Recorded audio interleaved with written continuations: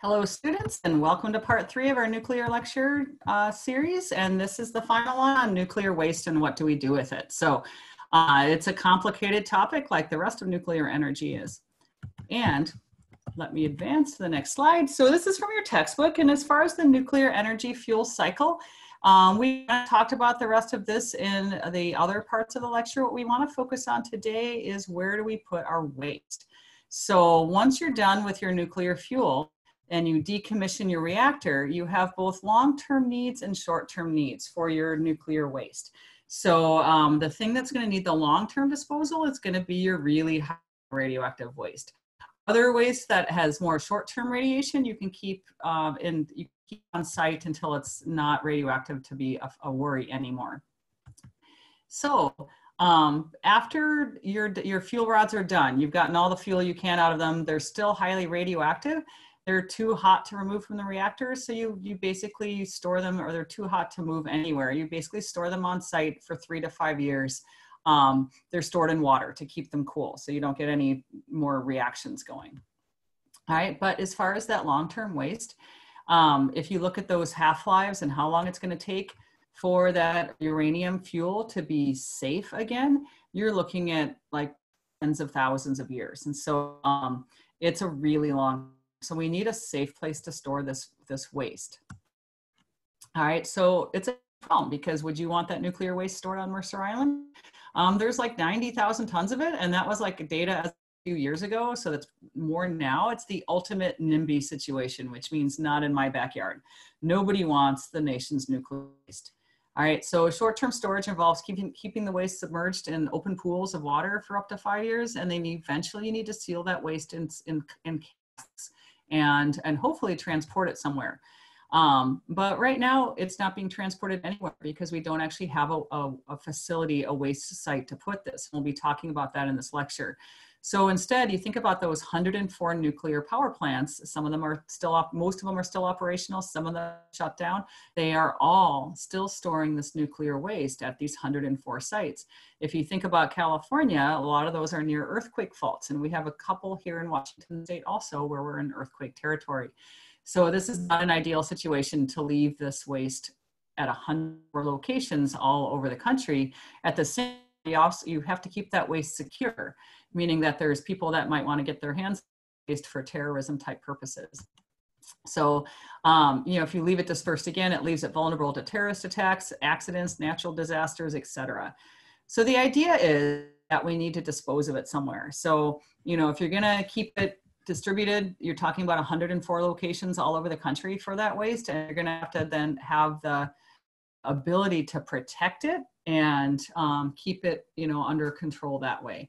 The idea is to set up a geologic repository, so a place to put that waste, and maybe all of the nation's waste could go to one location, and you would seal it and you would protect it hugely. And being just one location, it should be easier to protect than trying to protect 104 locations all over the country. All right, so we've had storage sites before.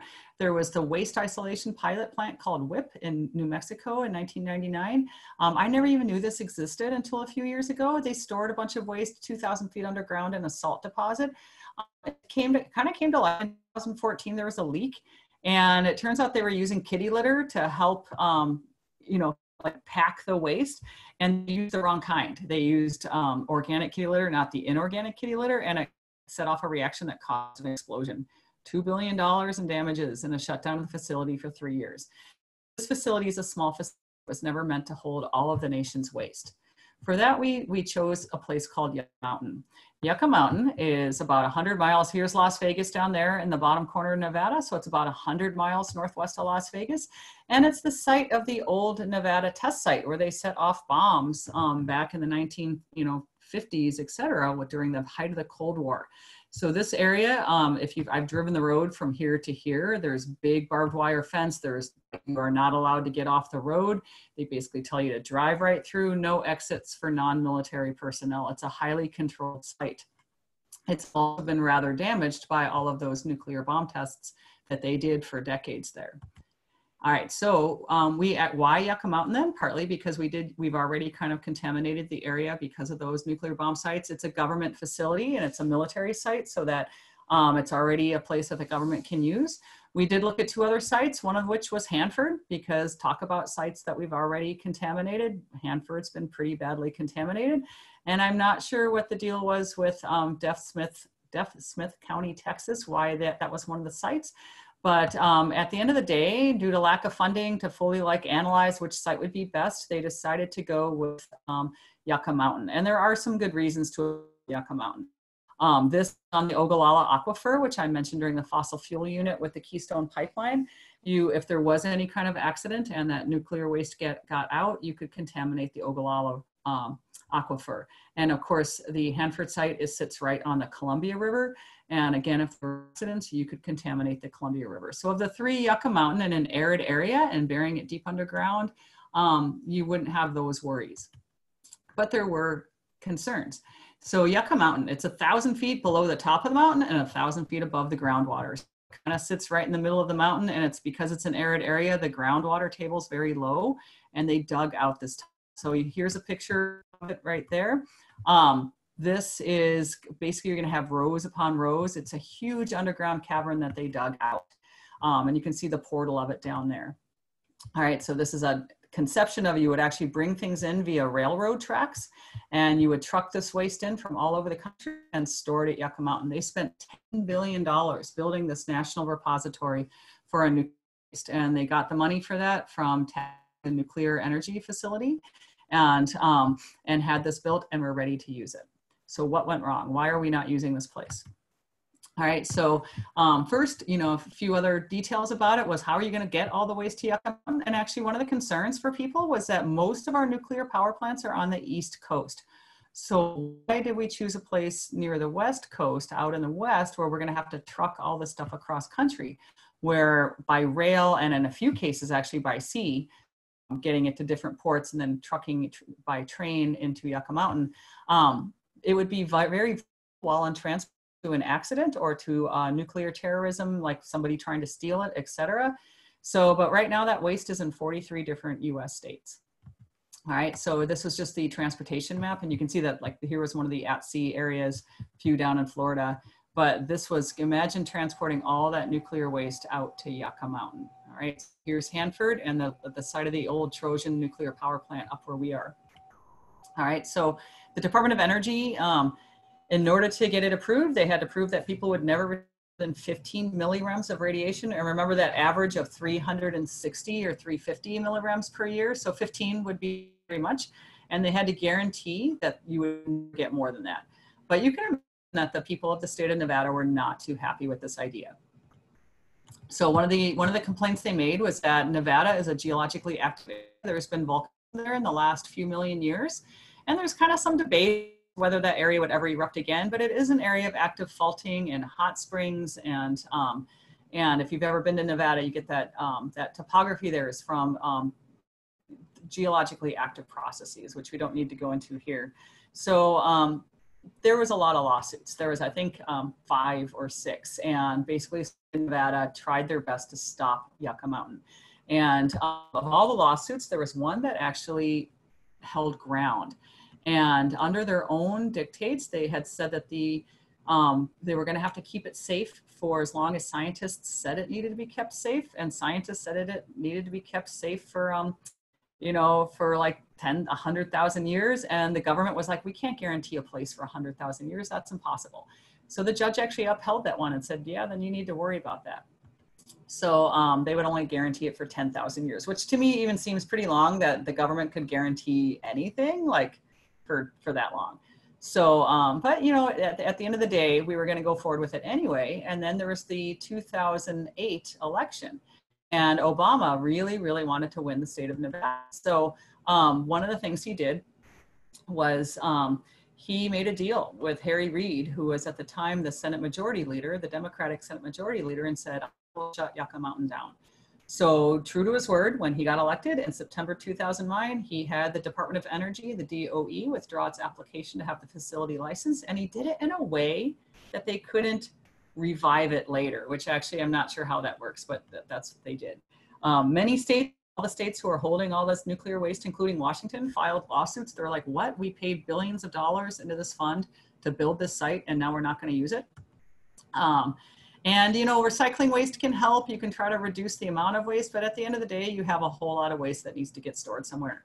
So energy utilities want their money back. They paid all this money into the fund, they want it back. And then the Republicans were livid. They were really upset it's not moving forward. And one of them kind of joked that it's probably just going to end up as a big wine cellar. So we spent $10 billion on a repository to put all this waste and we're not using it.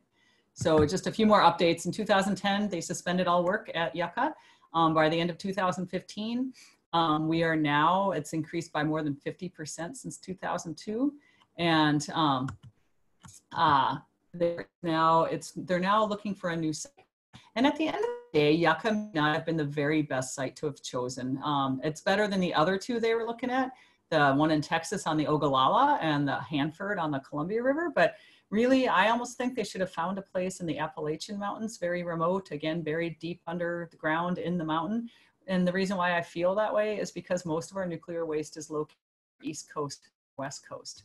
But the other thing the Obama administration did was they created a new national monument, the Basin Range National Monument, and it was right on the major railroad track that was going to cart that into Yucca Mountain. So it was one more nail in the coffin that would basically make it impossible to use Yucca Mountain. So in April 2019, a little bit more recent, one private company wants to build a storage site 35 miles from Carlsbad, New Mexico, and hold the waste there until a permanent site is found. But you can imagine the town's not too happy about that one. So I don't know the current status there. So final topic, and nobody really wants to talk about this topic, but the idea of nuclear terrorism. And there's this idea that if terrorists could get their hands on nuclear material, they could make something called a dirty bomb. Making a nuclear bomb takes technology that most terrorists are just not going to have. But a dirty bomb is where you just take radioactive material, pack it in a regular bomb, and explode it in a city, and you could potentially contaminate very large areas. Other things that terrorists have looked at, the master planner of 9/11 looked at actually putting a jumbo jet into a nuclear facility near New York City. And they have looked at this sort of idea of creating that. So, you know, more than 1 in 3 Americans lives within 50 miles of the 99 still active. Remember, there were 104 and the waste is still at those 104, but now we're down to 99. So we have a lot of potentially dangerous locations that terrorists could target. So nuclear power plants have a ton of built-in safety mechanisms, but they weren't designed. They were designed for accidents, things that would happen under normal operations. They weren't designed to withstand terrorist attacks. And just like the Twin Towers was never, you know, no one ever imagined that somebody would fly an airplane into the Twin Towers. They were very strong buildings, but they weren't designed to take a jumbo jet flying into them. So similarly, nuclear power plants, if they did it right, you could cause a huge release of radioactivity that could contaminate American cities. So this is a concern. And so there's been a summit, you know, to discuss enhancing the security of radioactive material following when this information came out that terrorist groups were actually looking at this. We have a lot of nuclear material stored in 24 different countries. 14 countries have given up their weapons usable plutonium and highly enriched. Other countries, including France, Russia, and the United States, have decreased their stockpiles, but there's still an awful lot of it out there. So, you know, since the end of the Cold War, both Russia and the USSR/Russia, have reduced our nuclear stockpiles. We still have quite a bit out there. We have other countries, you know, that are expanding their programs. So many countries have made their nuclear-related facilities more secure and have strengthened cooperation against nuclear smuggling, et cetera. But, you know, it's still something that we have to consider, that if we're going to be refining uranium and putting it into a form that could be potentially usable for terrorist activities, we need to be thinking about this stuff. So nuclear detection equipment, things come into our ports all the time. Someone could potentially smuggle in a dirty bomb that way too. So, you know, again, it's not anything that, it's not a pleasant thing to think about, but it is, so we live in a world of terrorism these days. And so it's something that we need to think about. So at the end of the day, what are the pros and cons of nuclear? There's some really strong pros. We have major reserves of uranium, lower mining impacts than coal, almost no carbon dioxide emissions. And that's probably the strongest pro that I can think of. No air pollution, acid forming emissions, no you know, what you see coming out of a nuclear power plant stack is just steam. And unlike a lot of our renewables, you can run a nuclear power plant like a coal plant. You can run it 24/7. So that you don't need to shut it down when the wind stops blowing or when the sun stops shining. It can run all the time. That's another really strong of nuclear energy. But the guns are also pretty strong. They're expensive. They're expensive, you know, and because you keep them maintained and protected and all of those things we talked about, the cost to run them is high. Potential possible catastrophic releases of radioactive contaminants, either through accidents or terrorism.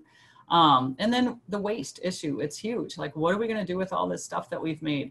Where are we going to store it? We're going to have to put it somewhere eventually. And ideas like blasting it into space are not okay, because imagine one rocket full of nuclear waste blowing up when it launches, and you would contaminate the world. So people always think blasting it into space is a good idea. It's a terrible idea. We blow up rockets all the time. We're not perfect with our rocket technology, and imagine one rocket blowing up. Imagine literally the fallout from that. So thermal pollution is another concern. Nuclear reactors run really hot, and so you have to be careful before you return the water that you pull out of rivers to cool that you cool it down before you put it back in the river. And that is, I think, the conclusion. This is from Miller, just so you can look at that on your own time. Miller always has good trade-offs, advantages and disadvantages. Oh, and I wanted to mention nuclear fusion. So some people think that cold fusion would be a way to have this inexhaustible energy source, and it would be great. The idea behind fusion is that if we know how to fission atoms, like pull them apart, could we fusion them, put them back together, and then we could keep doing that and get this inexhaustible supply of energy. It's how stars run. Stars do fission and fusion all the time, but stars do it at tens of millions of degrees. So could we manage to do it at, when we say cold fusion, at a temperature that wouldn't melt down our laboratory? And the answer is, I've watched videos on this. I've kind of researched it a bit. We're kind of a long way from getting our technology like with this. And maybe there'll be some breakthroughs in my lifetime or your lifetime. But right now, cold fusion is not really something that we can do very easily. So I believe that is the end of our nuclear energy lecture. So I'm going to go ahead and stop recording, and this is the last in the nuclear energy series.